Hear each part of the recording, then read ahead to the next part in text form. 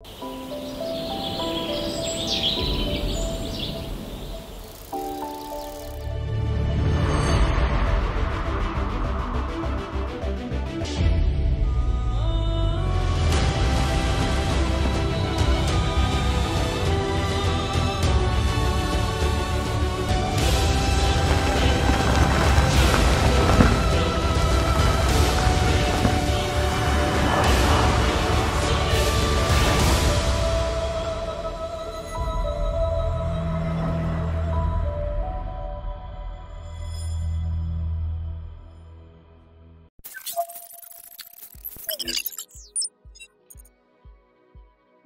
วัสดีครับคุณผู้ชมผมต้อม iMoD นะครับตอนนี้เราอยู่กับ Lexus RZ 450e รถยนต์ไฟฟ้ารุ่นล่าสุดจากทางฝั่งของ Lexus เดี๋ยวผมเล่าประวัติคร่าวๆของรุ่นนี้ให้ได้ฟังกันนะฮะจริงๆทาง Lexus นั้น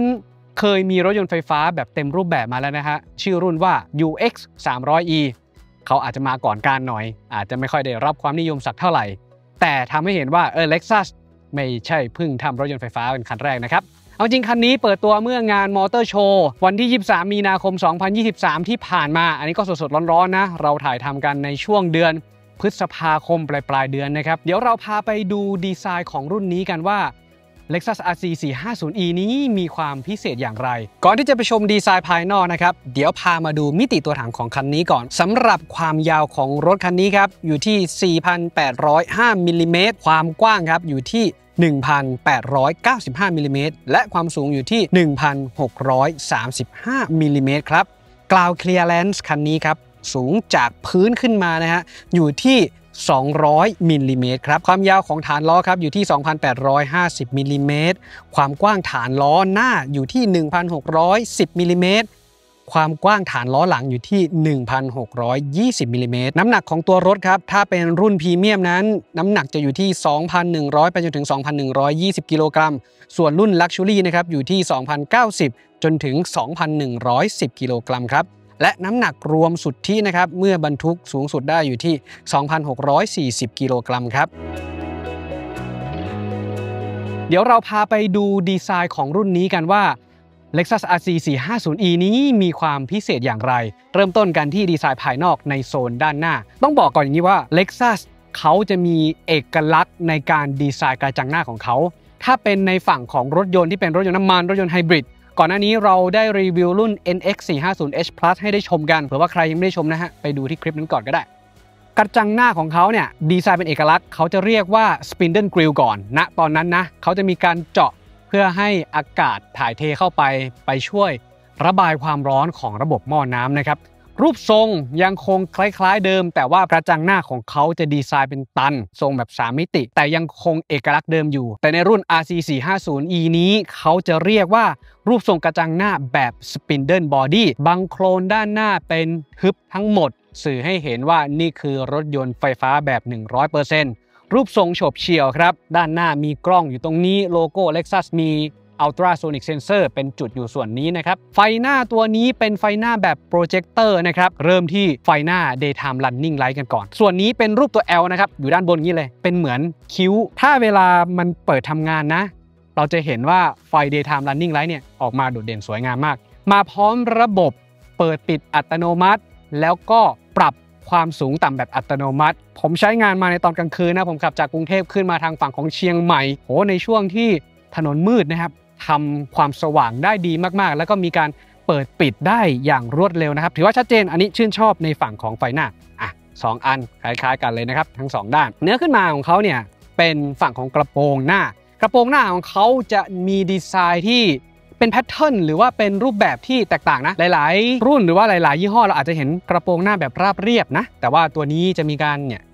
มีรูปทรงแบบชันๆนี้ขึ้นมานะด้านบนส่วนนี้ก็จะมีการบุ๋มเข้าไปผมมองว่าเขามีการใช้เส้นสายค่อนข้างเยอะวัสดุขอให้ฟังกดให้ดูถามว่าเป็นยังไงความรู้สึกของผมรู้สึกว่าบางนะบางอยู่แต่ว่าส่วนที่เขาเก็บรายละเอียดส่วนนี้จะมีพวกซีลเก็บเสียงคันนี้ถือว่าซับเสียงได้ดีมากเดี๋ยวไปเล่าให้ฟังทีหนึ่งด้านล่างลงมานะครับตัวนี้นะครับเป็นลวดลายแต่ว่าจะไม่มีช่องอากาศที่จะไหลเข้าไปส่วนนี้ก็เป็นเหมือนกันนะครับ ไม่มีช่องระบายอากาศเข้าไปรูอากาศจะไหลเข้าส่วนนี้แล้วก็มีส่วนนี้ชุดกันชนหน้านะครับอยู่สูงขึ้นมาหน่อยมาที่โซนด้านข้างนะครับสิ่งที่น่าสนใจคือตรงนี้ก่อนซุ้มล้อก่อนซุ้มล้อของเขาเนี่ยเขาจะมีการดีไซน์ตัวนี้เหมือนเป็นที่ยื่นออกมาให้มันพอดีกับทางฝั่งของล้อเหมือนทำให้ล้อเนี่ยมีความโดดเด่นมากยิ่งขึ้นถัดมาด้านล่างเป็นล้อครับรุ่นนี้จะมาพร้อมยางของดันลอปนะครับขนาดของยางจะอยู่ที่235/50 R20 นะครับแล้วก็ล้อแม็กเป็นสีเดียวกันทั้งหมดครับเป็นก้านแบบนี้นะฮะถัดขึ้นมาส่วนนี้นะครับเป็นพอร์ตของการชาร์จจะอยู่ที่กาบหน้าทางด้านซ้ายพอร์ตของเขาจะมีการล็อกอยู่นะครับแล้วก็ผมบอกให้นิดนึงการเปิดพอร์ตตัวนี้เราจะต้องกดให้ถูกตำแหน่งเพราะไม่งั้นมันจะไม่สามารถเปิดออกมาได้หลายๆคนอาจจะกดตรงกลางไม่ออกนะครับบนขวาไม่ออกนะครับต้องล่างขวาส่วนโซนนี้ครับไม่ล่างขวาสุดนะตรงนี้นี่ที่ผมจิ้มมันค่อยจะเด้งออกมานะครับแล้วเราจะเห็นพอร์ตของการชาร์จมันจะมีฝาปิดสำหรับพอร์ตของ DC เอาไว้อยู่นะฮะแต่ว่าพอร์ต AC เขาจะเปิดเอาไว้ CCSU เหมือนกันตัวนี้กำลังที่สามารถรองรับได้มากสุดคือถ้าเป็นฝั่งของ DC นะครับ150กิโลวัตต์เราเทสแล้วทั้งตู้ปตทได้73นะครับสูงสุดแล้วก็เทสของตู้ Alexa ได้125เต็มๆนะฮะสำหรับพอร์ต AC หรือว่าพอร์ตชาร์จไฟบ้านนั้นรองรับสูงสุดที่11กิโลวัตต์นะครับถัดมาครับส่วนนี้เป็นฝั่งของด้านข้างกันบ้างก่อนอื่นต้องบอกก่อนว่าระบบมือจับของเขาเนี่ยจะไม่ได้ราบเรียบเนาะจะเป็นมือจับคล้ายๆทั่วไปแต่ว่าไม่สามารถดึงออกมาได้นะเขาจะมาพร้อมระบบ e-latch หรือว่ากลอนอัจฉริยะหรือกลอนไฟฟ้านั่นเองครับให้เราสอดมือเข้าไปอย่างนี้แล้วก็กดมันจะดังปึ๊กทีหนึ่งแล้วเราค่อยดึงออกมานะครับแล้วก็จะมีปั๊มระบบสัมผัสส่วนตรงนี้ด้วยกระจกส่วนนี้ครับค่อนข้างกว้างนะดีไซน์กว้างดีและที่ตัวกระจกเองจะมีการแจ้งเตือนถ้าหากว่ามีรถกำลังแซงเข้ามาเป็นสัญลักษณ์สีเหลืองๆบอกเอาไว้ในส่วนนี้เฟรมกระจกครับไม่ใช่เฟรมเลสนะก็คือเป็นกระจกแบบทั่วๆไปนั่นแหละกระจกของเขาส่วนนี้จะเป็นกระจกแบบ2ชั้นเก็บเสียงได้ดีและมีความหนาทำให้การเก็บเสียงของรุ่นนี้ค่อนข้างทำได้ดีนะครับเส้นของขอบตรงนี้ก็จะมีการปิดเป็นซีลยางเหมือนกันครับพวกกันลมนะฮะถัดลงมาจากประตูทางด้านข้างนะครับส่วนนี้จะเป็นทางฝั่งของตัวสเกิร์ตด้านล่างแล้วกันตัวนี้จะเป็นพลาสติกที่เป็นสีดำๆส่วนนี้ด้านบนนี่จะเป็นโลหะ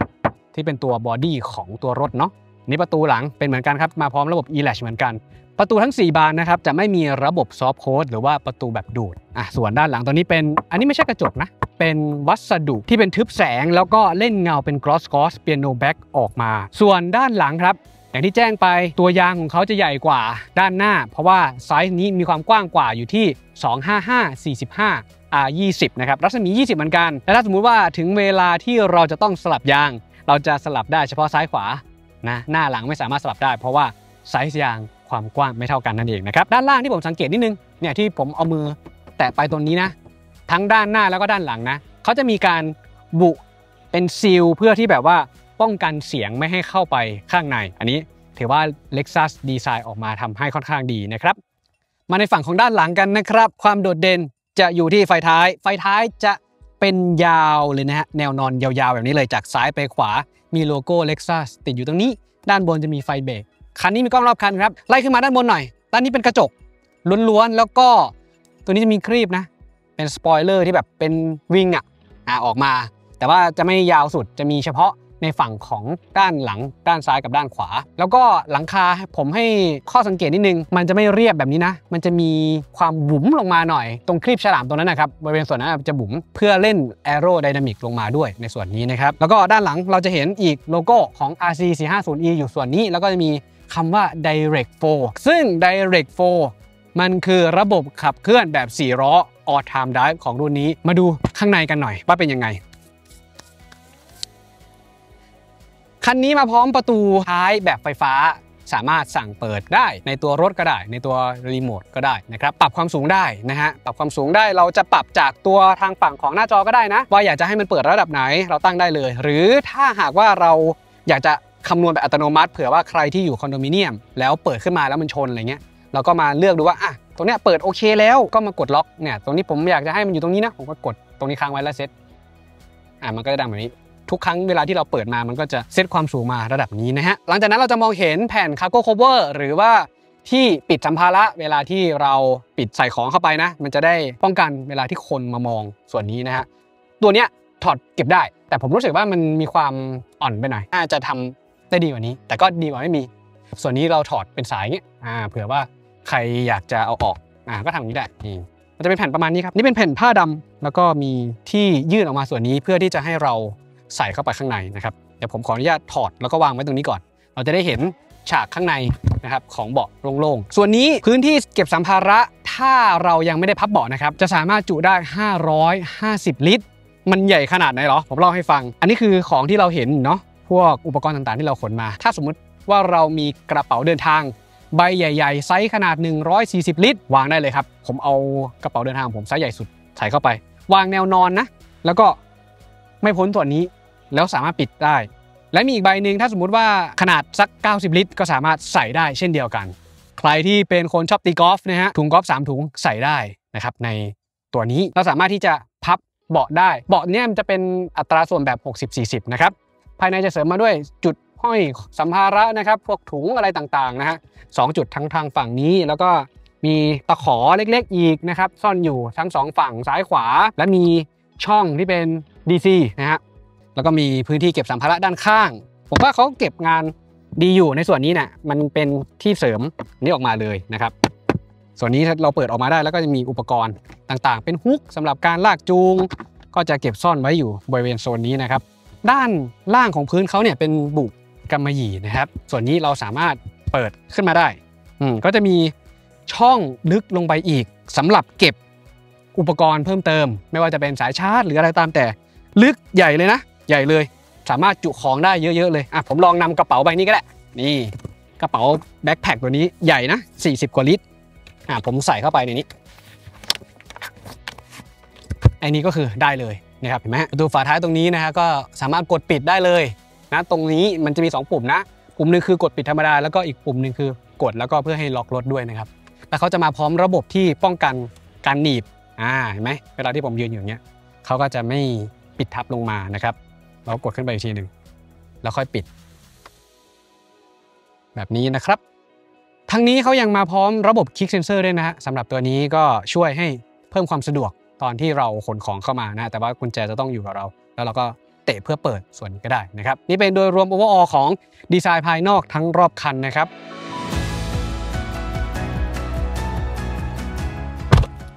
มาดูในฝั่งการดีไซน์ภายในกันบ้างนะครับของ Lexus RZ 450e เป็นอย่างไรบ้างเราเคยพรีวิวไปรอบนึงละนะฮะเผื่ออันนี้เป็นเก็บตกแล้วกันนะฮะอยากจะให้ดูของจริงแล้วก็อยู่ในสภาวะแวดล้อมจริงเป็นอย่างไรกันบ้างอันนี้ให้ดูกุญแจก่อนกุญแจของเขาจะเป็นกุญแจแบบดิจิตอลคีย์นะครับมีตัวนี้ซ่อนอยู่นะตัวนี้เขาจะมีดิจิตอลคีย์แล้วก็มีกุญแจแบบแมนนวลให้ด้วยเผื่อว่ากุญแจแบตหมดนะครับเราสามารถใช้ตัวกุญแจเสริมตัวนี้ที่ซ่อนไว้เนี่ยในการเปิดเข้ามาได้นะครับเดี๋ยวพาดูแผงหน้าปัดด้านหน้าก่อนนะครับปุ่มสตาร์ทอยู่ตรงนี้คือเราเข้ามาในตัวรถเนี่ยต้องเหยียบเบรกแล้วก็กดปุ่มสตาร์ทนะฮะหรือว่าปุ่ม power เพราะไม่งั้นเดี๋ยวรถจะไม่ทำงานมันไม่เหมือนรถยนต์ไฟฟ้าบางยี่ห้อที่ขึ้นมาปุ๊บเหยียบเบรกแล้วสามารถใช้งานได้เลยช่องแอร์จะมี4 ช่องนะครับจะคงมีอยู่ตรงนี้อยู่ด้านบนนะครับด้านบน2ด้านข้างอีก2ด้านล่างลงมาเป็นจอจะมีอยู่2ฝั่งใหญ่ๆแล้วก็จะมีจอ Head Up Display อีก1นะครับรวมเป็น3จอใหญ่ขนาด14 นิ้วส่วนจอด้านหลังคนขับจะมาพร้อมขนาด8 นิ้วนะครับบอกพวกการขับขี่โหมดต่างๆนะฮะพวงมาลัยเป็นแบบมัลติฟังก์ชันครับหุ้มหนังผมจับสัมผัสแล้วผมรู้สึกว่ามันละมุนมือดีนะครับแต่พวงมาลัยจะเป็นแบบกลมทั้งหมดด้านล่างก็ไม่ได้ตัดนะเป็นกลมๆทั้งก้อนเลยแล้วก็สามารถปรับแบบไฟฟ้าได้อันนี้ผมชอบเนี่ยคือเราสามารถใช้ปุ่มตัวนี้เลยเลื่อนเข้าเลื่อนออกนะครับขึ้นลงด้านซ้ายเป็นที่ปัดน้ำฝนด้านขวาเป็นไฟเลี้ยวหลังการไฟเลี้ยวนะครับด้านบนจะเป็นพวกปุ่มสำหรับการตั้งค่าทริปรีเซ็ตทริปแล้วก็ถัดมาจะเป็นปุ่มสำหรับการจดจำเบาะนั่งซึ่งจะสามารถตั้งได้ถึง3 ตำแหน่งนะครับล่างลงมาจะเป็นปุ่มที่สามารถกดเปิดฝาท้ายไฟฟ้าและต่ำสุดจะเป็นที่เปิดฝากระโปรงด้านหน้าครับพวงมาลัยเป็นแบบมัลติฟังก์ชันครับเป็นปุ่มควบคุมต่างๆการเปิดปิด Adaptive Cruise Controlการเปิดปิดระบบการช่วยบังคับพวงมาลัยเลือกระยะใกล้ไกลตรงนี้ทำได้แล้วก็พอเราแตะปุ๊บเขาจะขึ้นที่ HUD นะฮะหน้าจอ HUD หรือว่า Head Up Display จะอยู่ส่วนนี้นะครับปรับความสูงต่ำให้เหมาะกับความสูงที่เรานั่งได้นะครับอันนี้ก็ดีนะครับส่วนฝั่งด้านนี้นะฮะหลังพวงมาลัยจะมี Paddle Shift ถ้าเราขับรถยนต์น้ำมันมาก่อนนะครับเราจะรู้ว่าตัวนี้คือการลดเกียร์กับการเพิ่มเกียร์เข้าไปแต่ว่าเขาจะนำมาใช้ในเรื่องของการปรับอัตราการรีเจเนเรตพลังงานหรือว่าการที่จะแบบหน่วงนะฮะ ถ้าตบไปด้านซ้ายนะครับไปด้านลบมันจะหน่วงหนักขึ้นและหนักขึ้นมันจะมีอยู่ทั้งหมด4ระดับถ้าตบไปด้านขวานะครับอยู่ด้านนี้บวกด้านขวาเนี่ยเขาจะทำให้ระบบการรีเจนนั้นน้อยลงถัดลงมาตรงกลางจอของเขาเนี่ยจะมีเป็นแบบไฮบริดนะเป็นทัชสกรีนแล้วยังมีปุ่มในการหมุนฝั่งนี้เป็นการหมุนเพื่อปรับอุณหภูมินะครับอุณหภูมิสามารถแยกอิสระได้ซ้ายขวานะฮะมีปุ่มตรงกลางสำหรับการเพิ่มเสียงลดเสียงมีปุ่มตัดเสียงก็คือเสียงมิวทันทีนะฮะแล้วก็ไล่พวกลมไล่แอร์ต่างๆด้านล่างลงมานะครับแถบนี้นะครับใต้จอเป็นพอร์ต USB-C ปรับเป็นรูปแบบใหม่เลยนะพอร์ต USB-C ด้านหน้าให้มาเลย3พอร์ตจะเชื่อมต่อคาเพย์ผ่านสายแต่อีก2พอร์ตนะครับเป็นพอร์ตสำหรับการชาร์จไฟทำให้ชาร์จเร็วด้วยมีปุ่มรูปกล้องเพื่อดูวิวรอบคันแบบ360องศากดปุ๊บดูได้ว่าเป็นยังไงนะครับคันนี้แล้วก็จะมีปุ่มตัว P แล้วก็เป็นพวงมาลัยส่วนนี้จะมาพร้อมกับระบบที่จะให้เราช่วยจอดใต้ลงมาเป็นช่องสำหรับการวางโทรศัพท์สมาร์ทโฟนที่มาพร้อมระบบ QI Standard เป็นชาร์จไวเลสไร้สายนั่นแหละเวลาวางชาร์จเข้าไปผมบอกก่อนว่าไอเดียดีไหมไอเดียดีแต่สิ่งที่ผมเจอคือวางไปปุ๊บเนี่ยเราได้ยินเสียงแบบจืดจืดจืดจืดจืดจืดเหมือนเรากำลังสั่งปริ้นอะไรสักอย่างอยู่หรือเปล่าตอนแรกผมงงเลยเสียงอะไรเกิดขึ้นอ๋อ QI Standard ก็ทำงานนะครับตัวนี้คอนโซลตรงกลางของเขามันจะไล่ลงไปเลื่อนๆหน่อยก็จะทำให้ตัวมือถือของเราสติ๊กอยู่กับที่นะครับอันนี้ถือว่าดีทำได้1เครื่องนะฮะชาร์จได้1เครื่องถัดมาตรงนี้เป็นช่องสำหรับการใส่ตัวแก้วน้ำขวดน้ำนะครับก็มีที่ล็อกให้ด้วยคอนโซลกลางตัวนี้มีเกียร์ของเขาเป็นแบบเกียร์ไฟฟ้าแบบหมุนนะไม่มีก้านโยกแล้วถ้าเราจะเข้าเกียร์เนี่ยเราจะต้องเหยียบเบรกแล้วก็กดส่วนนี้ลงไปก่อนอย่างนี้นะ1สเต็ปแล้วก็หมุนนี่หมุนขวาไป D หมุนซ้ายไป R นะครับผมแล้วก็ถ้าเป็นตัว P ก็กดด้านบนได้เลยมาพร้อมเบรกไฟฟ้ามาพร้อมปุ่มโฮคือเหยียบเบรกให้ตอนที่เราเข้าไปติดไฟแดงประมาณนี้ส่วนกลางตรงนี้เป็นหนังเหมือนกันนะฮะตรงนี้เป็นที่เก็บของครับเก็บของของเขาเนี่ย Lexus เขามีเอกลักษณ์นะเขาเปิดปิดได้2ด้านเห็นไหมด้านนี้ก็เปิดได้จะเปิดปิดด้านนี้ก็ได้มันจะมีปุ่มให้กดอยู่ส่วนนี้นะครับแล้วก็ส่วนเก็บของนะครับด้านล่างที่ผมบอกไปเขาดีไซน์เป็นดับเบิลเลเยอร์นี่ส่วนนี้นะครับตรงนี้เนี่ยเป็นพื้นที่เก็บของเฉยๆด้านในก็จะบุคล้ายๆความนุ่มเหมือนคล้ายๆอะคันธาร่าแต่ว่าวัสดุมันเป็นเหมือนกับเบาะตรงนี้เป็นอัลต้าซูเอทถ้าแปลเป็นภาษาไทยก็คือหนังกลับนะครับจะมีความละมุนลื่นๆหน่อยอีกอย่างหนึ่งที่ผมให้ข้อสังเกตคันนี้ครับถ้าอยู่ด้านหน้าคนนั่งอันนี้ไม่ใช่เก๊ะนะ ไม่มีที่เก็บสัมภาระตรงนี้นะครับอันนี้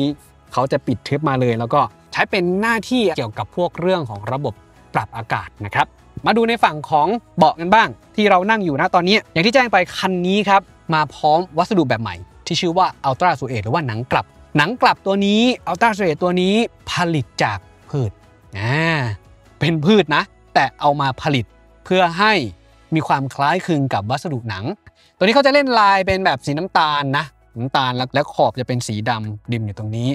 ทั้ง2ฝั่งเลยนะครับแล้วก็ที่บุประตูตรงนี้ก็เป็นวัสดุแบบเดียวกันจับออกมาก็แบบลื่นๆฟินๆนะครับนุ่มดีนะฮะนุ่มดีนะครับส่วนนี้ก็บุนุ่มด้านข้างบนนี้ก็บุนุ่มแล้วก็มือจับของเขานะครับส่วนนี้ก็จะมีพวกคุมประตูพวกกระจกอะไรต่างๆมีล็อกมีปลดล็อกมีพับกระจกข้อมูลเพิ่มเติมเกี่ยวกับเบาะที่เรานั่งจะมาพร้อมระบบปรับอากาศครับสามารถเป็นเบาะเย็นได้คือเป่าลมออกมามันจะทำงานระบบออโต้เลยหรือว่าเราจะสั่งแบบแมนนวลเลยก็ได้นะครับจะทำให้หลังของเราเย็นนะครับปรับให้เป็นอุ่นก็ได้ถ้าสมมุติว่าอยู่เมืองหนาวเขาจะมีเซ็นเซอร์ที่อยู่บริเวณรอบคันในห้องโดยสารนี่แหละเขาจะดูว่าจุดไหนที่มันรู้สึกว่าเย็นเกินไป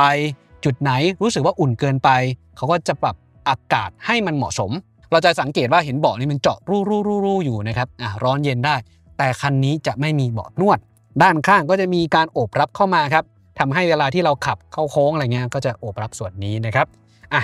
มาดูในฝั่งของประตูตรงนี้นิดนึงก็มีพวกลำโพงอะไรต่างๆปกตินะแล้วก็มีช่องใส่ของตรงนี้ผมให้ข้อมูลอย่างนี้โดยที่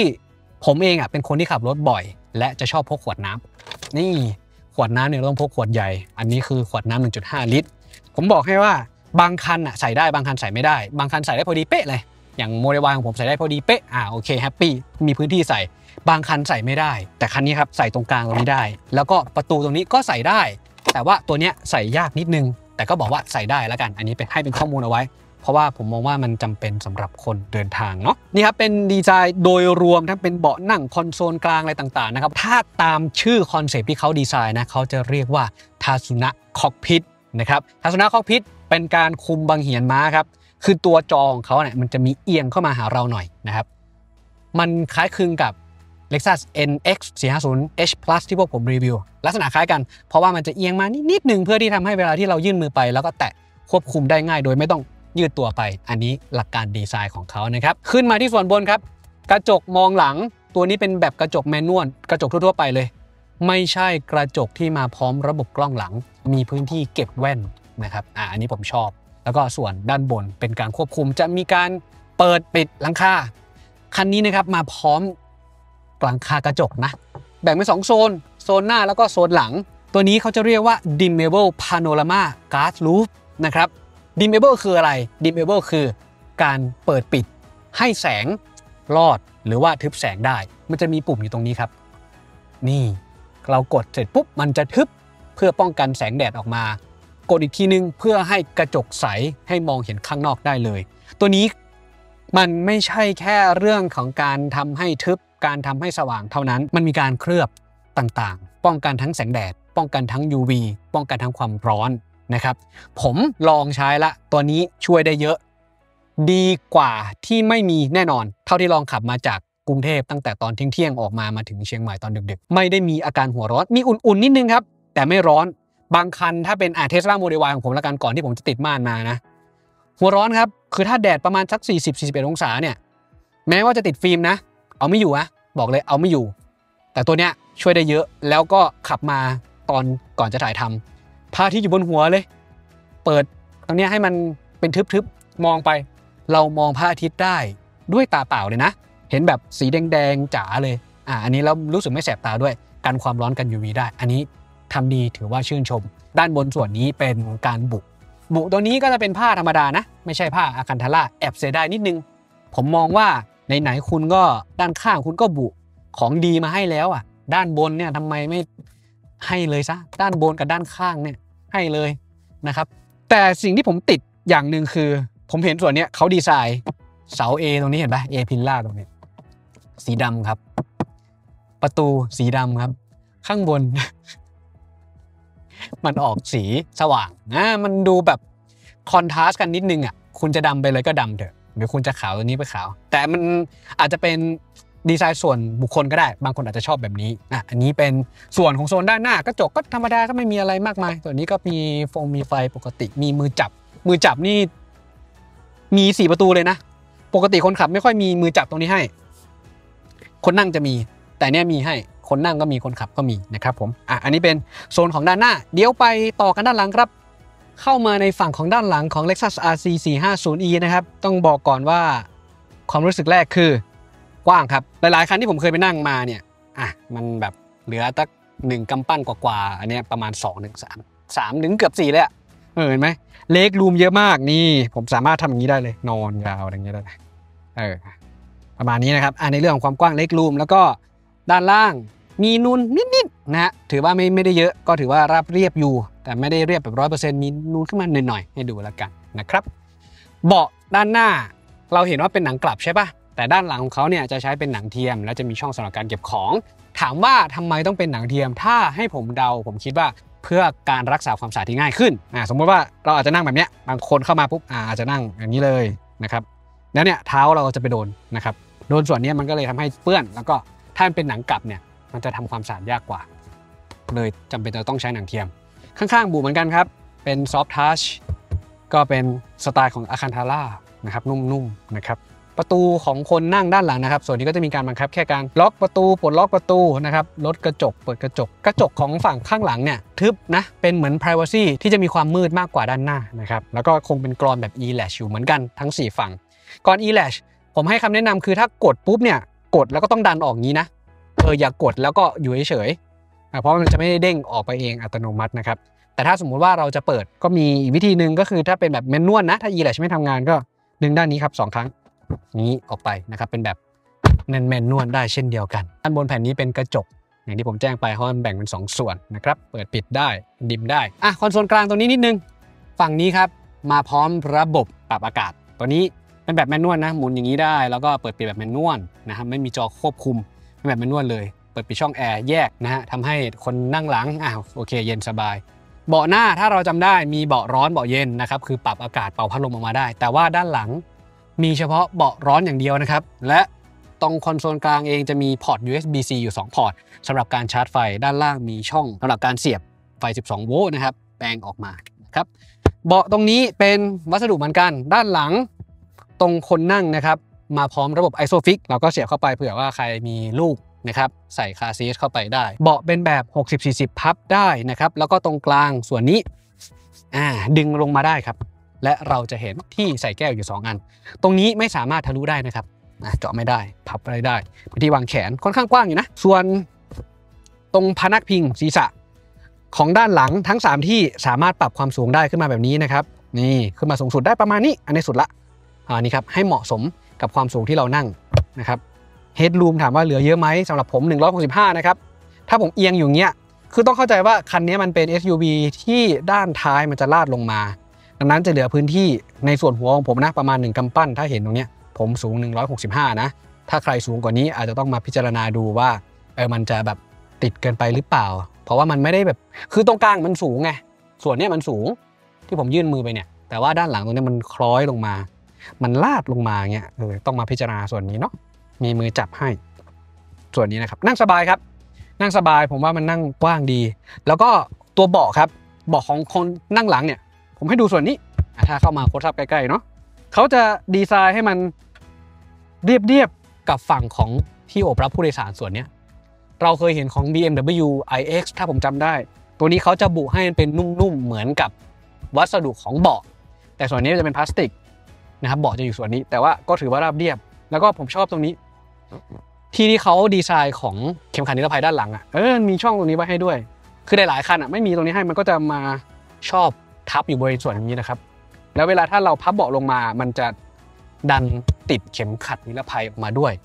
อันนี้โดยรวมส่วนหลังนะด้านบนก็จะมีไฟนะครับสามารถสัมผัสแล้วก็จะเปิดมานะครับก็ไม่มีอะไรมากมายสำหรับฟังก์ชันในส่วนนี้นะครับกับรถราคา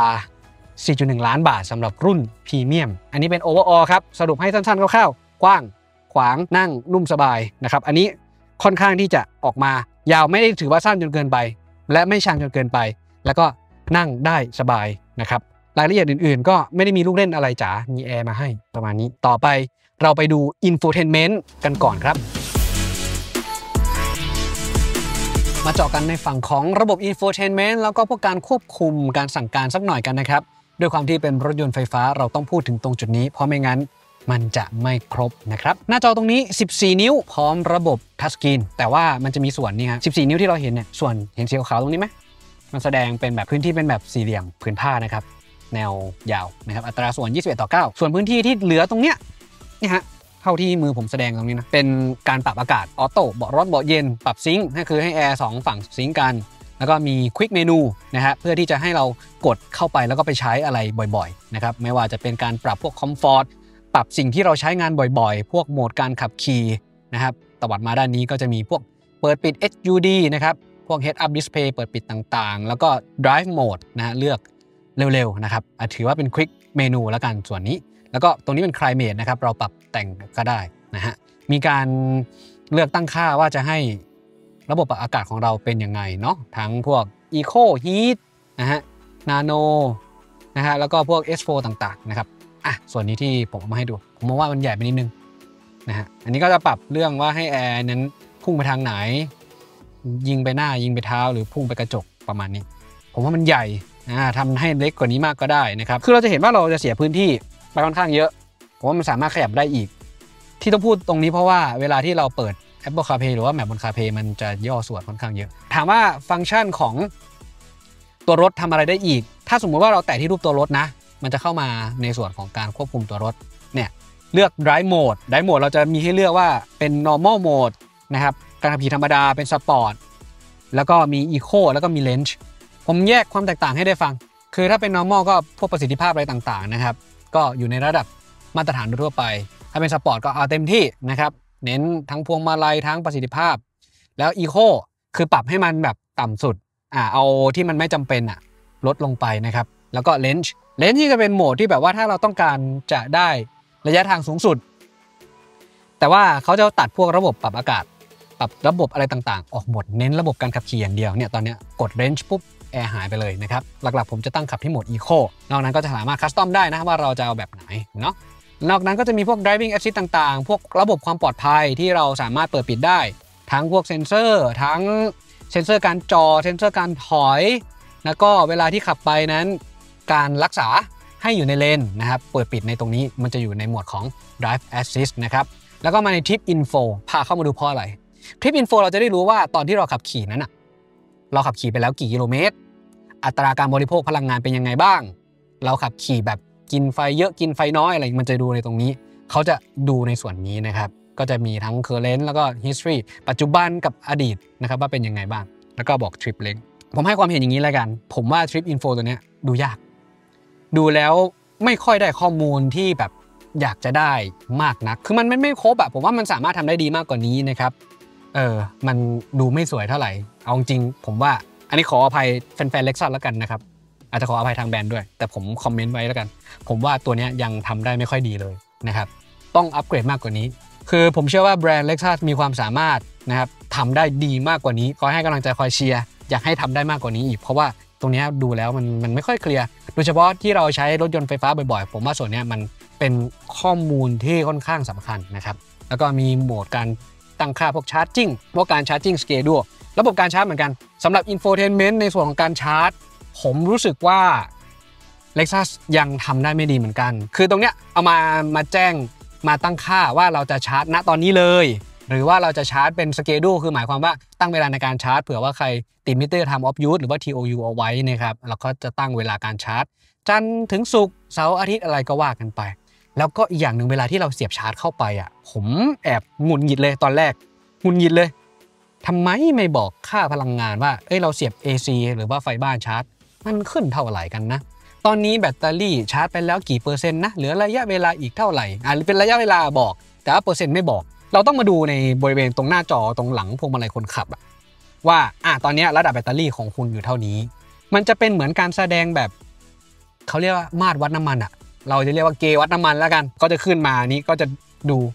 แต่มันอยู่กี่เปอร์เซ็นต์กันวะคือเรากะด้วยสายตาพอได้แต่เราไม่รู้ว่าตัวเลขที่ชัดๆเท่าไหร่นะครับอันนี้ก็แอบหงุดหงิดนิดนึงว่าตัวทำไมไม่บอกคือผมจะรู้ได้ก็ต่อเมื่อผมต้องไปเช็คในตู้ชาร์จถ้าสมมุติผมเสียบ DC นะผมต้องไปดูที่ตู้ชาร์จว่ากำลังไฟเท่าไหร่ที่เราเห็นปตทได้73 Alexa ได้125ที่เราไปเทสตัว AC ไฟบ้านถ้าไม่มีแอปพลิเคชันดูผมไม่รู้ว่ามันเข้าเท่าไหร่สเปคที่เขาให้มาตัวนี้ 11K ผมว่าตรงนี้ควรจะปรับหน่อยทำให้มันดีขึ้นหน่อยเสียบปุ๊บเข้ามาวิ่งเลยบอกไปเลยว่า AC เท่านั้นเท่านี้ชาร์จมาแล้วเท่าไหร่เหลืออีกเท่าไหร่อะไรเงี้ยมันให้มันชัดเจนไปเลยนะครับแล้วก็พวก All Wheel Drive นี่ก็จะมาดูพวกระบบการขับขี่ว่าตอนนั้นเขามาพร้อมระบบ Direct Flow ไงคือ2มอเตอร์แล้วก็ขับเคลื่อน4ล้อจะแสดงผลเฉยๆแล้วก็ดูพวกค่า PSI ต่างๆของลมดันนะครับแรงดันยางอันนี้ได้ประมาณแล้วที่เหลือก็จะเป็นการพวกตั้งค่า Head Up Display ตั้งค่าแสงเพราะว่าคันนี้จะมีระบบแสงนะครับเป็น Ambient Light แล้วเนี่ยเขาเรียกว่า Shadowy Illumination นะครับเพื่อที่จะแต่งธีมออกมามันก็จะมีการฉายแสงออกมาที่บริเวณขอบประตูเดี๋ยวผมใส่อินเสิร์ตสวยๆให้ดูนะครับเราจะปรับตั้งเฉดสีได้อยู่ในส่วนนี้นะครับมาตั้งดูว่าเราจะให้เป็นแบบธีมแบบไหนนะครับมีให้เลือกหลากหลายธีมเลยนะครับสำหรับทางฝั่งตัวนี้หรือเราจะคัสตอมแบบธีมได้อันนี้ก็เป็นในเรื่องของความสวยงามแล้วกันสร้างบรรยากาศในห้องโดยสารให้มีความละมุนละไมมากยิ่งขึ้นให้เข้ากับธีมการขับขี่ของเรานะครับแล้วก็ที่เหลือก็จะเป็นพวกการตั้งค่าพวกดิจิตอลคีย์พวกการตั้งค่าประตูล็อกเนี่ยถ้าสมมุติว่าเราเข้าเกียร์ดีปุ๊บให้รถล็อกเลยหรือว่าเราเข้าเกียร์ P ปุ๊บเพื่อให้รถปลดล็อกก็สามารถเข้ามาตั้งค่าได้ที่นี้แล้วก็ตัวสำคัญที่เด่นๆคือตัวนี้จะสามารถเชื่อมต่อสมาร์ทโฟน iPhone ของเราตัวเนี้ยถามว่ามันดียังไงบ้างก็คือเขาจะมาพร้อมระบบ Apple CarPlay แล้วเป็น CarPlay ทั้งเวอร์ชันสายแล้วก็ไร้สายอย่างตัวนี้ครับผมเชื่อมต่อไว้ละผ่านระบบไร้สายนะนี่แล้วก็เราก็สามารถใช้งาน Apple CarPlay ได้นะครับอันนี้ง่ายเลยถ้าระบบเนี้ยไม่รองรับ Apple CarPlay นะผมมองว่า UI ของเขาเนี่ยมันค่อนข้างที่จะย้อนยุคอยู่เอาจริงผมบอกอย่างนี้แล้วกันแฟนๆ Lexusอาจจะโกรธผมก็ได้แต่ผมรู้สึกว่าทำได้ดีมากกว่านี้ถามว่าตอบสนองเป็นยังไงบ้างกลางๆครับกลางๆแต่ก็ไม่ได้ถือว่าฟรีซไม่ได้ถือว่าแฮงก์ที่ ที่จะทำให้เราสามารถใช้งานพวกอุปกรณ์เหล่านี้ได้นะครับแต่ดีที่แบบรองรับที่เป็นแบบเวอร์ชันไร้สายแหละแต่เห็นบอกไหมเห็นไหมจอมันสั้นไปหน่อยนะผมบอกว่าถ้าขยายขึ้นมาอีกก็จะได้พื้นที่แต่ที่มันขาดหายไปไงเป็นตัว OS ของตัวเองแล้วกันเพราะว่าตัว OS ของตัวเองเวลาที่เรากดเข้ามามันไม่มีเลยที่แบบว่าจะมีแอปพลิเคชันของตัวเองเป็นแบบแยกหลักที่แบบ stand alone เลยคือหลายๆรถยนต์ไฟฟ้าในแบรนด์ไม่ว่าจะเป็นแบรนด์จีนแบรนด์ยุโรปอย่าง Volvo เนี่ยก็มีอย่าง BMW ก็มี OS ของเขาโดยเฉพาะ Tesla ไม่ต้องพูดถึงมีครบครันแล้วแบบใช้งานดูง่ายสะดวกสบาย UI แทบจะเรียกได้ว่าไปนำแนวทางของทาง Apple มาปรับนะที่ผมเห็นนะมาใกล้ที่สุดแล้วก็พวกแบรนด์จีนอื่นที่ผมไปเห็นในงานเซี่ยงไฮ้ออโต้โชว์นะคือแบบอย่างเงี้ยคือเขาก้าวกระโดดมาแบบอย่างเงี้ยแต่คือผมอยากเชียร์ไงอยากเชียร์แบบแบรนด์ญี่ปุ่นเป็นผู้นำอยู่แล้วในเรื่องของรถยนต์นะเรื่องสมรรถนะการขับขี่นี่ไม่ต้องพูดถึงแต่เรื่องนี้ครับมันน่าจะทำได้ดีกว่านี้นะฮะอันนี้ผมแบบพูดเยอะหน่อยนอกนั้นก็มีแมปให้ได้ใช้งานกันนะครับนี่เป็น Infotainment หลักๆเท่าที่ผมใช้แล้วก็เรื่องของระบบลำโพงบางคนระบบลำโพงเป็นยังไงลำโพงตัวนี้มีทั้งหมด10ตัวนะครับถามว่าดีไหมเทียบกับราคาเอาจริงๆผมพาทุกคนไปลองฟังก่อนดีกว่าเรื่องเสียงนะครับมาลองฟังกันสักนิดนึงเป็นยังไงนี่ปุ่มเพิ่มเสียงตรงนี้ได้ด้วยนะแล้วตรงนี้ก็ได้ฟัง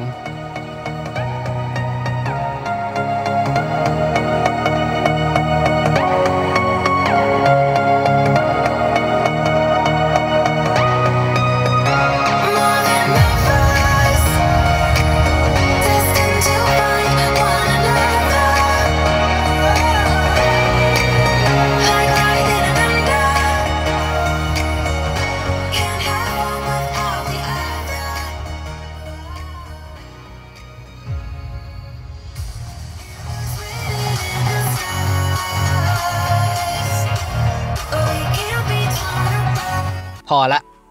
สรุปให้ฟังคือระบบเสียงอย่างที่ผมบอกเนาะลำโพงมันอยู่เนี้ย1-2ด้านซ้ายบนซ้ายด้านล่างตรงนี้ด้วยผมว่าซับวูฟเฟอร์คือเวลาถ้าเราได้ยินเสียงต่ำๆมามันจะออกมาโซนเนี้ยมันไม่ได้อยู่โซนนั้นนะเพราะหลายๆคันถ้าเป็นระบบเครื่องเสียงแบบดีๆแล้วกันส่วนใหญ่เขาจะเน้นซับวูฟเฟอร์ไว้โซนด้านหลังแล้วให้เสียงต่ำยิงออกมามันจะทำให้รู้สึกว่ามีมิติมากยิ่งกว่าแต่ผมรู้สึกว่าเขาเอามากองกันไว้รวมกันที่ด้านหน้ามากเกินไปความรู้สึกคือลำโพงมันดังนะแต่เราไม่ได้หมายความว่าลำโพงดังคือมันเจ๋งที่สุดไม่ใช่ผมว่าเนื้อเสียงของคันนี้ถ้าเราเปิดต้นๆคือไม่ได้ดังมากถึงระดับกลางๆเสียงยังมาไม่ค่อยเต็มแต่ถ้าเปิดดังๆเต็มแต่มันจะดังเกินไปไงเราไม่ได้อยากจะเปิดเพลงดังขนาดนั้นนะครับผมว่าคันนี้กลางเด่นเสียงกลางเด่นโทนกลางมาเลยแบบเสียงร้องเด่นแต่ว่าเสียงต่ำถ้าสมมุติว่าเบสมาแรงๆหน่อยนะแบบผมมองว่ามันยังแบบยังไม่กลมกล่อมสำหรับเรื่องของเบสนะดังนั้นถ้าผมให้คะแนนจริงๆของคันนี้สำหรับเรื่องของเครื่องเสียงนะผมว่าโอเคแน่นอนไม่ต้องเปลี่ยนคือเพราะรถระดับ4 ล้านมันน่าจะทำได้ดีกว่านี้เฉยๆถ้าเทียบกับในเลนส์ที่มันใกล้เคียงกันน่าจะปรับปรุงให้มันได้ดีมากกว่านี้นะครับผมส่วนที่มันชื่นชอบก็จะมีพวกนี้ที่เป็นระบบ Infotainment ตรงนี้ก็จะมีปรับแอร์ปรับง่ายเราจะหมุนได้นะครับแล้วก็ปรับเพิ่มเสียงตรงนี้ได้นะครับทำงานได้อย่างรวดเร็วดีขึ้นไหนๆก็พูดจอกลางแล้วนะครับมาดูฝั่งของจอหลังพวงมาลัยคนขับกันบ้างตอนที่ผมบอกไปเนาะจอตัวนี้8 นิ้วโอ้ใหญ่นะ8 นิ้วแต่รู้ไหมว่าการแสดงผลเขามีแค่นี้เองนะเนี่ยมีแค่นี้แต่ข้างๆตรงนี้ครับดำเมี่ยมเลยคือมันเอาไว้แสดงพวกสัญลักษณ์ต่างๆเฉยๆเนาะเรดี้บ้างพาร์กิ้งบ้างสายคาดเบลต์บ้างเบลต์หลังอะไรประมาณเนี้ยมันจะเป็นไอคอนที่รู้สึกว่าเราเอามาใส่ในหน้าจอเล็กก็ได้คือผมเคยเห็นใน MGS แล้วกันอย่างล่าสุดที่เราไปเทสต์ไดรฟ์มาหน้าจอเขากว้างประมาณเดียวกันเลยนะแต่เขาสามารถ optimize พื้นที่ด้านหลังจอให้แสดงข้อมูลต่างๆที่มันจำเป็นได้อย่างครอบคลุมมากขึ้นนะครับอันนี้น่าจะต้องไปปรับปรุงแล้วก็สิ่งที่ติดขัดหน่อยด้วยความที่เป็นรถยนต์ไฟฟ้าเนาะเนี่ยถึงบอกไงว่าระดับที่จะวัดคุณวัดเป็นระดับคล้ายๆเกณฑ์น้ำมันแต่มันเป็นปลั๊กไฟเฉยๆน่าจะต้องเป็นรูปไอคอนแบตเตอรี่ไหมแล้วก็อย่างที่บอกผมอยากจะดูบางทีแบตเตอรี่กี่เปอร์เซ็นต์วะไม่บอกแค่เป็นแบบเลเวลอยู่ตรงนี้มันเป็นการยึดติด กับของเก่ามากเกินไปใช่อยู่ว่ามันมาจากแพลตฟอร์มรถน้ำมันแล้วอัปเกรดขึ้นมาแต่ว่าอันนี้เป็นแพลตฟอร์ม EV ล้วนๆเลยนะให้ user interface กับ UX เพื่อที่จะให้ลูกค้าอย่างเราเนี่ยรู้สึกว่าแฮปปี้นี่มันเป็นนั่นจริงนะหรือว่าความต้องการของ Lexus อยากจะแบบให้มันคล้ายคลึงกับของเก่าเหรอเราขับ Lexus ที่เป็นน้ำมันอยู่พอมาขับที่เป็นรถยนต์ไฟฟ้าเสร็จปุ๊บเราจะได้คุ้นเคยแล้วก็ดูเลยตรงจุดนี้อันนี้อาจจะเป็นเหตุผลของทาง Lexus ก็ได้เพื่อที่จะให้คนที่ขับรถน้ำมันเนี่ยแบตเตอรี่ของเราอยู่ประมาณนี้ประมาณนี้เพราะว่าตอนน้ำมันเราไม่ได้บอกอยู่แล้วว่ามันเหลือกี่ลิตรถูกปะแต่ว่าในรถยนต์ไฟฟ้ามันจะบอกไงว่าแบตเตอรี่เหลือกี่เปอร์เซ็นต์เป็นตัวเลขนะครับแล้วก็ค่าที่เขาบอกตรงกลางเขาจะบอกความเร็วเนาะแล้วก็จะมีการชาร์จกับ power ที่แถบอยู่ตรงนี้ชาร์จก็จะหมายความว่าเวลาถ้าเราปล่อยคันเร่งแล้วระบบรีเจนกลับคืนมามันก็จะชาร์จมันก็จะวิ่งไปด้านซ้ายส่วน power จะกินมากน้อยอยู่ด้านขวาแล้วก็จะมี total average ตรงนี้เขาจะแสดงค่าของ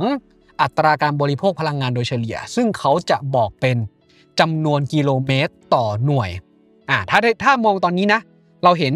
total average จะอยู่ที่ 4.6 กิโลเมตรต่อหน่วยนั่นหมายความว่าไฟ1หน่วยจะวิ่งได้ประมาณ 4.6 กิโลเมตรคันนี้มีแบตเตอรี่71หน่วยก็เอา71คูณ 4.6 เข้าไปประมาณนี้ที่เขาจะคำนวณเนาะคันนี้ถ้าเทียบตามอัตรา100กิโลเมตรจะใช้ไฟประมาณสัก21กว่านะครับ21 ถึง 22หน่วยถามว่าซดดุไหมก็ดุนะดุอยู่2มอเตอร์เพราะว่าคันนี้สเปคถ้าไซส์ก็ราวๆกับ iX3 บ้างแล้วก็ Tesla Model Y บ้างราวๆเนี่ยอาจจะใหญ่กว่า Y หน่อยๆนะครับแต่ว่ากินดุกว่านะครับทั้งที่พละกำลังน้อยกว่านะผมก็เลยมองว่าน่าจะต้องมีพัฒนาเรื่องของแบตเตอรี่กับเรื่องของมอเตอร์กันบ้างล่ะสรุปโดยรวมจอหลังมีข้อมูลมาให้แต่น่าจะปรับให้มันได้ดีกว่านี้แล้วก็ให้ดูไฮเทคแล้วก็โมเดิร์นมากกว่านี้สมกับความเป็น Lexus นะครับอันนี้ให้ข้อมูลไปเนาะก่อนเข้าสู่ช่วงประสบการณ์การขับขี่นะครับเรามาดูสเปคของคันนี้กันเรื่องของมอเตอร์และแบตเตอรี่นะครับคันนี้ถ้าเราเปิดกระโปรงหน้าขึ้นมาเราจะเห็นตัวพวกเครื่องยนต์พวกมอเตอร์ไฟฟ้าเลยนะฮะส่วนนี้จะไม่มีพื้นที่ในการเก็บสัมภาระนะผมเปิดให้ดูก่อนว่าเป็นอย่างไรคันนี้ครับมาพร้อมระบบ2มอเตอร์นะครับหรือว่า Dual Motor มีทั้งหน้าและก็หลังมาพร้อมระบบขับเคลื่อนแบบ4ล้อกำลังของมอเตอร์ครับ2คันทำงานรวมกันนี่แรงม้าจะอยู่ที่308แรงม้าครับผมแล้วก็แรงบิดสูงสุดครับอยู่ที่435นิวตันเมตรอัตราเร่ง0 ถึง 100ทำได้แค่ไหนในสเปคบอกไว้ 5.3 วินาทีครับแต่ว่าจะได้ 5.3 จริงหรือเปล่าไปดูในคลิปนี้กันก่อนครับ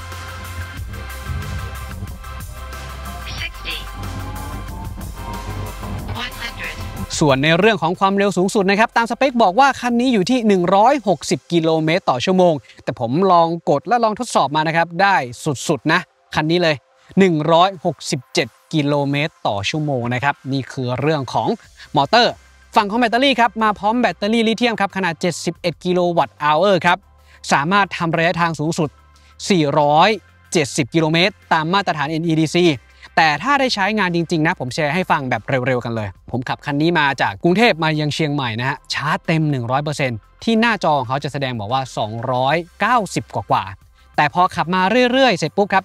คือการแสดงผลของเขาเนี่ยเขาจะขึ้นตามความจริงนะว่าขับระดับประมาณนี้คุณจะได้ระยะทางเท่าไหร่ซึ่งถามว่ามันแม่นไหมมันค่อนข้างแม่นครับแต่ถ้าให้บอกเลยว่าคันนี้ถ้าวิ่งระยะทางไกลๆได้เท่าไหร่ผมทำได้นะครับในระยะประมาณสัก330กิโลเมตรขึ้นไปนะครับผมว่าน่าจะอยู่สักราวๆไม่เกิน350 360ราวๆนี้อันนี้คือระยะทางจริงที่สามารถใช้งานได้สำหรับเรื่องของแบตเตอรี่นะครับแต่ทั้งนี้ก็ขึ้นอยู่กับการขับขี่แต่ผมบอกเลยว่าเขาแสดงผลค่อนข้างที่จะตรงเป็นแบบไดนามิกตามรูปแบบการขับขี่ของเราเลยนะครับส่วนในเรื่องของช่วงล่างต่างๆเป็นอย่างไรบ้างคันนี้อย่างที่แจ้งไปขับเคลื่อน2มอเตอร์ขับเคลื่อนแบบ4ล้อมาพร้อมระบบ Direct 4และคันนี้ครับแม้ว่าจะเป็น SUV ขนาดใหญ่แต่ว่ามีรัศมีวงเลี้ยวอยู่ที่ 5.6 เมตรครับช่วงล่างด้านหน้าครับเป็นแบบ McPherson Start ส่วนด้านหลังเป็นแบบ Double Wishbone และพวงมาลัยเป็นแบบไฟฟ้าคอนโทรลได้ค่อนข้างดีเดี๋ยวผมไปเล่าให้ฟังในช่วงที่เราขับขี่แล้วรู้สึกเป็นอย่างไรนี่เป็นประสิทธิภาพโดยรวม overall ของคันนี้นะครับว่าพละกำลังเป็นยังไง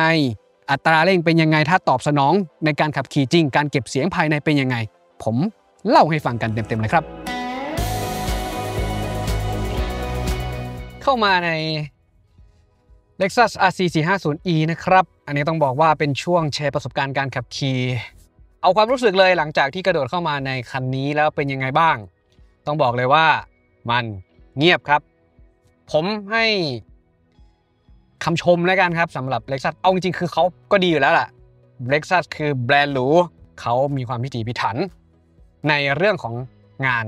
ทั้งเป็นอินทีเรียเนี่ยที่ผมได้เล่าให้ฟังในช่วงอินทีเรียดีไซน์นะครับตอนที่เราขับขี่อยู่เนี่ย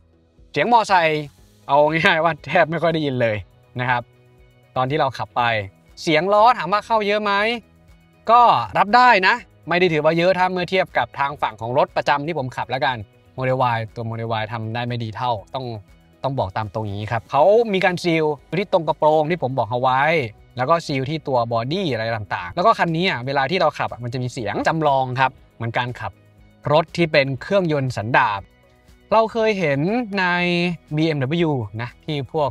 ผมเคยรีวิวไปเนาะ BMW i7 อะไรเงี้ยอันเนี้ยมีเสียงเหมือนกันแต่ผมว่าเสียงเนี่ยดูเป็นธรรมชาติกว่าสำหรับคันนี้นะเวลาที่กดคันเร่งเข้าไป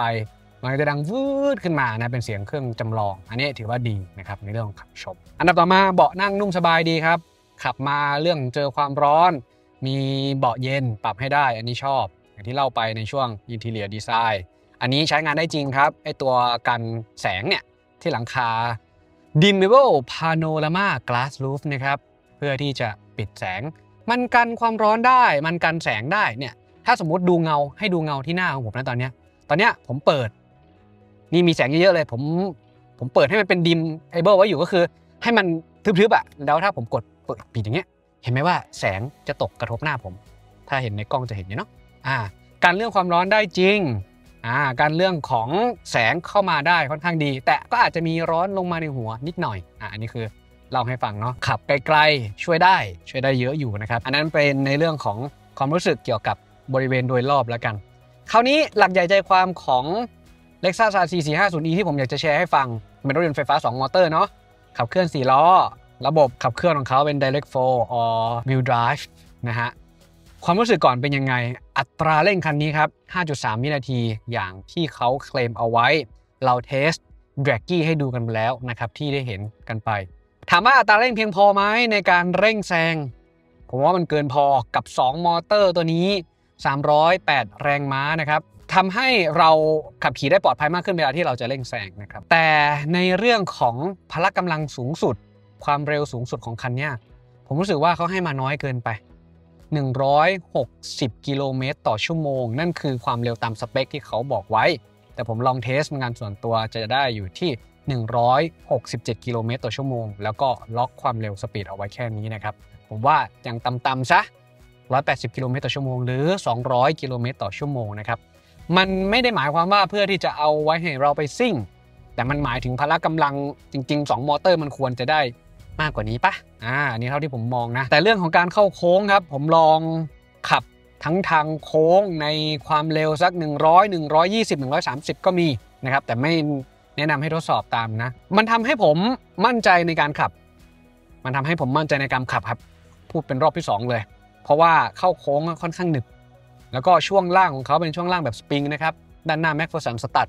ด้านหลังดับเบิลวิสโบนแม้ว่าจะเป็นคอยสปริงนะไม่ใช่ระบบถุงลมมันเก็บเสียงดีให้ความนุ่มนวลในการขับนุ่มนวลแต่ไม่ย้วยอาการย้วยอย่างที่ผมหมายถึงจะเป็นเหมือนที่ผมไปนั่งของ Atto 3คือรถมันคนละเซกเมนต์นี่แหละแต่จะพูดให้ฟังเฉยๆว่าอาการของมันย้วยคืออะไรเวลาที่เราตกหลุม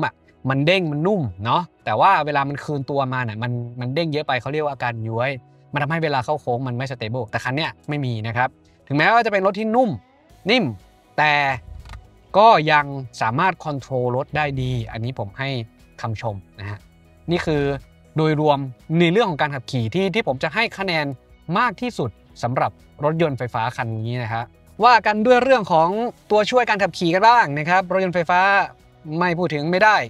คันนี้แน่นอน Adaptive Cruise Control แล้วก็มี Auto Steering หรือว่าควบคุมพวงมาลัยให้ด้วยนะเขาจะใช้คำว่า LTA นะครับกดที่ตรงนี้นะครับข้างๆปุ่มด้านขวาเนี่ยกดทีนึงครับเขาจะขึ้นเป็นรูปสัญลักษณ์มือแล้วก็คุมความเร็ว Cruise Control ได้ด้วยเราปรับความเร็วขึ้นตรงนี้นะครับกดขึ้นไว้แล้ว เขาจะแสดงตรงนี้ด้วยแล้วก็แสดง HUD นะครับอันนี้ส่วนที่ผมจะเห็นเพราะว่าจอ HUD อยู่ตรงนี้นะครับขึ้นมาถามว่าเป็นยังไงบ้างอันนี้ผมทดลองให้ดูนะเราเปิดระบบช่วยเหลือละใช้งานได้จริงครับใช้งานได้จริงแล้วก็ทิ้งระยะเวลาเอาไว้สักระยะหนึ่งเลยนะค่อยมีการแจ้งเตือนเนี่ยประมาณสัก10กว่าวิถึง20กว่าวิได้นะครับมีการแจ้งเตือนมีสัญลักษณ์ขึ้นมาแล้วก็มีเสียงนะครับเราก็คอนโทรลนะครับแล้วหลังจากนั้นถ้าสมมุติว่าเราจะเปลี่ยนเลนแม้ว่าเราจะใช้ระบบ Adaptive แล้วก็ให้คุมพวงมาลัยช่วยนะตีไฟเลี้ยวแบบเนี้ยแล้วเขาก็ยังคงรักษาความเร็วนั้นอยู่ผมให้คะแนนในเรื่องของมันมีและใช้ได้จริงและใช้ง่ายไม่เหมือนรถบางคันที่แบบเปิดออกมาปล่อยมือค้างไว้สักประมาณ5วิ10วิก็ร้องเตือนแล้วหรือบางคันเปิดขึ้นมาแล้วมันไม่ค่อยสเตเบิลคือมันไม่ค่อยตรงมันก็จะแบบปุ๊บไปเรื่อยพวงมาลัยมันไม่ตรงมันเหมือนมีไว้เฉยแต่มันคุมได้ไม่ดีนะฮะแต่อันเนี้ยผมรู้สึกว่าเขาทำได้แล้วก็ใช้งานดีแล้วตอนเข้าโค้งในความเร็วสักประมาณ100กิโลเมตรต่อละกันผมเดินทางไกลผมก็ตั้งไว้100กิโลเมตรแล้วให้เขาเข้าโค้งคือเราก็สามารถประคองไปได้ด้วยนะเป็นความรู้สึกเหมือนว่ามีคนช่วยขับจริงๆและถ้าสมมุติว่าทางนั้นมันทางลื่นหรือว่าทางนั้นแบบเราอาจจะมองไม่เห็นในช่วงตอนกลางคืนตาพร่าเขาจะจับเส้นแล้วก็ช่วยบังคับพวงมาลัยให้เราได้ด้วยทำได้ดีครับแล้วก็ทำให้เราขับรถได้ปลอดภัยมากยิ่งขึ้นอันนี้คือระบบช่วยเหลือนะถามว่าการเบรกเป็นยังไงผมว่ามันนุ่มนวลนะถ้ามีรถข้างหน้าอยู่เนี่ยเขาก็จะเบรกแล้วก็ถ้าคันข้างหน้าไปต่อเขาก็เร่งความเร็วขึ้นไปได้อันนี้ให้คะแนนอยู่ครับเพราะว่ามีแล้วใช้งานได้จริงนะครับต่อมานะครับเป็นส่วนของตัวช่วยการขับขี่อย่างหนึ่งคือการ regenerate พลังงานหรือว่าการกู้คืนพลังงานนะครับถามว่ามันมีประโยชน์ยังไงแล้วมันดียังไงทำไมผมถึงชอบตรงนี้นะครับผมชอบตรงที่เขามี paddle shift ตรงนี้มาให้ฝั่งซ้ายเป็นแป้นลบฝั่งขวาเป็นแป้นบวกแป้นลบเราจะตบลงไปเพื่อตบลงไปสุดเพื่อที่จะทำให้เขาหน่วงได้มากที่สุดอันเนี้ยเห็นไหมผมปล่อยปุ๊บหน่วงมันจะมีทั้งหมด4ระดับนะครับแป้นด้านขวามือเป็นแป้นบวกเรากดเอาไว้เพื่อให้เวลาที่เราปล่อยคันเร่งเนี่ยเลือกเลยว่าเราจะให้เขาเจนน้อยเท่าไหร่สมมุติเนี่ยตรงนี้ผมตั้งน้อยสุดเลยคือระดับ1นะครับเวลาผมปล่อยคันเร่งอันนี้ผมปล่อยละปล่อยคันเร่งจับพวงมาลัยตามองถนนนะครับชำเลืองนิดนึงดูกล้องแล้วก็ปล่อยเนี่ยความเร็วมันก็จะไหลไปเรื่อยๆครับไหลไปเรื่อยๆเหมือนประหนึ่งรถยนต์น้ำมันที่ไม่มีการกู้คืนพลังงานเลยเราจะเห็นที่หน้าจอตรงส่วนนี้ครับที่ผมชี้อยู่นะเขาจะไม่มีการชาร์จกลับคืนมานะครับแล้วถ้าสมมุติว่าเราอยากจะขับเร็วผมมองว่าถ้าเป็นขับเร็วแล้วลงเขาก็ได้เราขับเร็วอย่างนี้แล้วเราอยากจะให้เขาช่วยเบรกด้วยเราก็ตบมาอย่างนี้เลยครับตบตึ๊กด้านซ้ายนะครับให้เป็นลบแล้วเขาก็จะช่วยเบรกมันจะทำให้เราขับขี่ได้อย่างปลอดภัยและสนุกมากขึ้นนะฮะและทุกครั้งที่มีการปิดรถหรือว่าดับรถเขาจะรีเซ็ตมาที่ค่าสแตนดาร์ดเราจะไม่สามารถตั้งค่าได้ในหน้าจอเราจะใช้ Paddle Shift ในการใช้งานแทนนะครับอันนี้คือส่วนของการขับขี่ที่ผมรู้สึกว่าค่อนข้างชอบนะคันนี้เป็น SUV ค่อนข้างใหญ่นะครับอย่างที่เราให้ดู Dimension ไปนี่มันก็เลยมาพร้อมตัวกล้องแบบ360องศาเราสามารถดูได้ข้อดีมีกล้องหน้ามีกล้องหลังมันมีระบบ Ultrasonic Sensor ที่ช่วยคำนวณระยะข้างถามว่ากล้องดีไหมเรื่องของความชัดถ้าเต็ม10ผมให้ระดับไม่เกิน8นะผมมองว่ามันยังมีความ Dynamic Range ของรูปวิดีโอเนี่ยยังไม่ค่อยเท่าไหร่อันดับต่อมาคือเรื่องของคันนี้เนี่ยเขามีระบบถอยจอดอัตโนมัติด้วยนะเวลาที่เราขับรถเข้าไปในห้างสรรพสินค้าหรือว่าคอนโดก็ได้ครับเห็นที่ว่างนี่ก็เปิดโหมดนี้แล้วเขาก็จะสแกนแล้วเราสามารถจิ้มได้เลยจิ้มแล้วก็ปล่อยให้เขาทำงานดีครับทำงานดี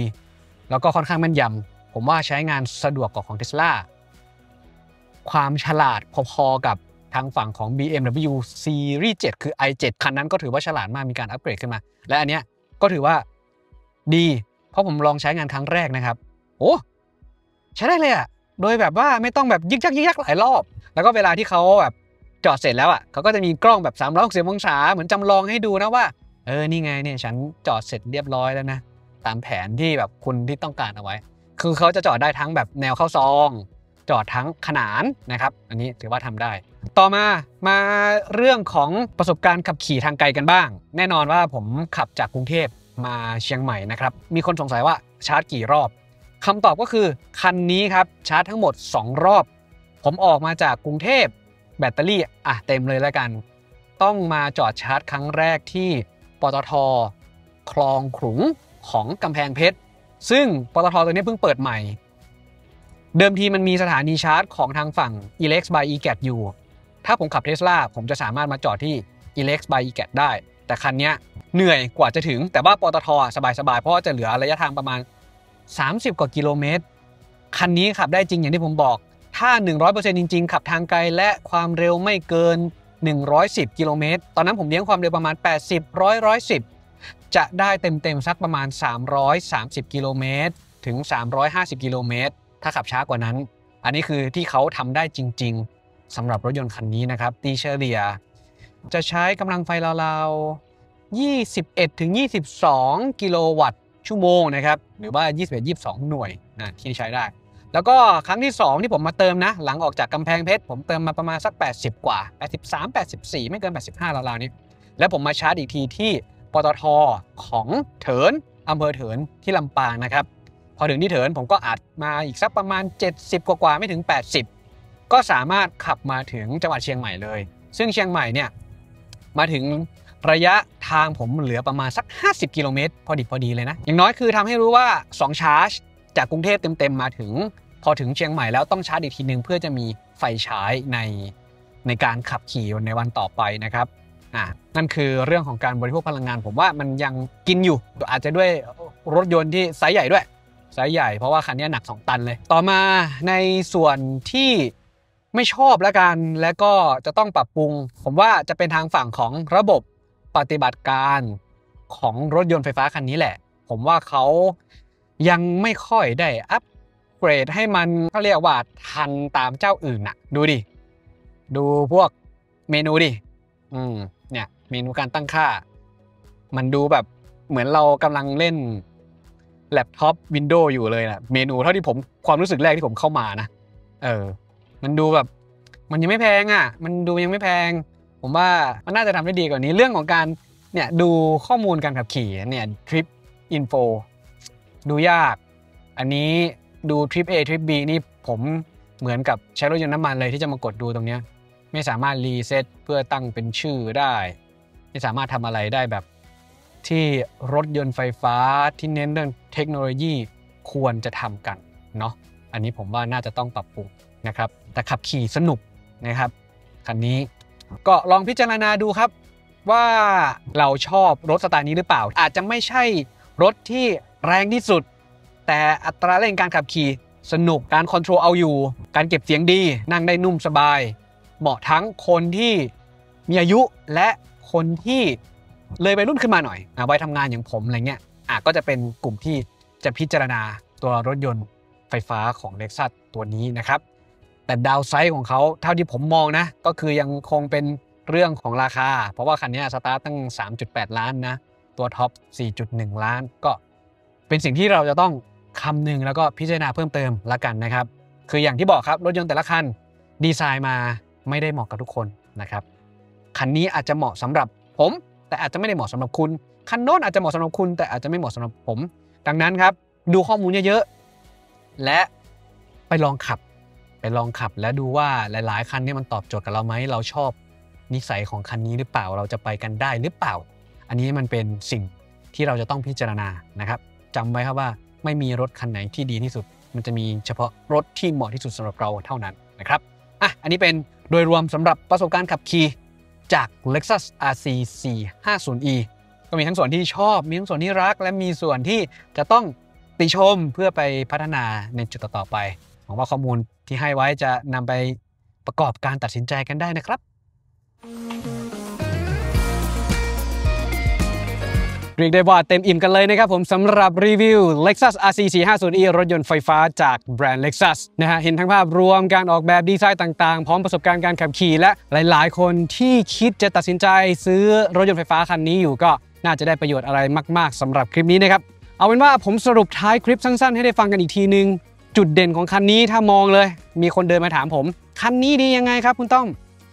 เรื่องขับขี่ครับผมให้คะแนนเต็มๆเลยนะครับขับขี่สนุกครับโดยเฉพาะ Direct 4ช่วงล่างนี่เราได้ความนุ่มความสบายด้วยนะผมก็เลยให้คำนิยามสั้นๆว่านี่คือรถที่ขับสนุกนั่งสบายดีไซน์ภายในการเก็บเสียงได้ค่อนข้างดีความปราณีตในการทำดีนะครับนี่คือสิ่งที่ผมจะให้คะแนนสำหรับ Lexus RZ 450e คันนี้นะครับแต่ว่ามันก็จะมีจุดที่เราต้องพิจารณาอย่างที่เล่าให้ฟังไปผมว่าสิ่งที่ทาง Lexus RZ 450e หรือว่า Lexus ในอนาคตจะต้องปรับปรุงนั่นคือเรื่องของเทคโนโลยีเพราะว่ามันคือรถยนต์ไฟฟ้าเพราะว่ามันคือรถยนต์แห่งอนาคตนะครับสิ่งที่ควรจะต้องทำเรื่องของระบบซอฟต์แวร์ที่ทำให้มันดีขึ้นการแสดงผลดีขึ้นรูปแบบการประมวลผลต่างๆการแสดงผลต่างๆนะครับพลังงานการบริโภคเป็นยังไงแบตเตอรี่ที่มีพร้อมกับระบบของมอเตอร์แม้ว่าจะมีให้2มอเตอร์ก็จริง300แรงม้าก็จริงวิ่งได้มากสุดเท่าที่ลอง167กิโลเมตรต่อชั่วโมงผมมองว่าทำไม2มอเตอร์มันน่าจะให้มากกว่านี้แต่มันไม่ได้หมายความว่าให้มาเยอะๆเอาไว้สูงไว้ทำไมอย่างน้อยเราก็ไม่ได้ขับ200กิโลเมตรต่อชั่วโมงเราจะได้เห็นไงว่า2มอเตอร์ที่มีมาให้มันเป็นยังไงนะครับอันนี้ก็ต้องรอติดตามกันทั้งเรื่องของ UI User Interface ต่างๆที่ผมได้คอมเมนต์ไปอยากให้ Lexus ปรับปรุงนะครับในอนาคตผมว่ามันจะทำได้ดีอย่างแน่นอนนะครับแล้วก็มันอาจจะเป็นเจนที่2เองแหละสำหรับรถยนต์ไฟฟ้าแต่ก็เป็นกำลังใจให้ในการพัฒนาต่อๆไปนะครับสำหรับรุ่นนี้นะครับ Lexus RZ 450e มีให้เลือกทั้งหมด2รุ่นย่อยนะครับรุ่นแรกคือรุ่น Luxury ราคาจะสตาร์ทเริ่มต้นอยู่ 3.8 ล้านบาทนะครับส่วนรุ่นที่เรารีวิวคือรุ่นพรีเมียมนะครับตัวท็อปสุดตัวเจ๋งสุดราคาอยู่ที่ 4.1 ล้านบาทนะครับเดี๋ยวผมขึ้นรายละเอียดไปให้ส่วนเรื่องของสีก็มีให้เลือกหลากหลายมากมายนะครับและสีพระเอกของเขาในรอบนี้คือEther Metallic ที่เป็นสีฟ้าแบบไม่มีเมฆเลยนะครับให้เหมาะกับความเป็น EV นะครับสีแห่งอนาคตประมาณนั้นถ้าใครสนใจคันนี้นะครับสามารถหาซื้อได้แล้วนะครับเดี๋ยวช่องทางการสั่งซื้ออะไรต่างๆข้อมูลอะไรต่างๆไปดูได้เพิ่มเติมที่เว็บไซต์ของ Lexus เดี๋ยวผมแนบไว้ที่ใต้คลิปนี้นะครับคลิปนี้คงนำมาบอกเล่านำมารีวิวฝากไว้ให้ชมกันเพียงเท่านี้นะครับก่อนจากกันครับอย่าลืมกดติดตามที่ช่อง iMoD Official ของพวกเราด้วยนะครับเพื่อเป็นกำลังใจสำหรับทีมงานนะครับไว้เดี๋ยวเราพบกันในรอบหน้าครับมีรีวิวอื่นๆมากมายมีทั้งรถยนต์ทั้งสาย IT นะครับมาให้ติดตามชมสำหรับในคลิปนี้ผมต้องไปขอตัวลาไปก่อนขอบคุณและสวัสดีครับ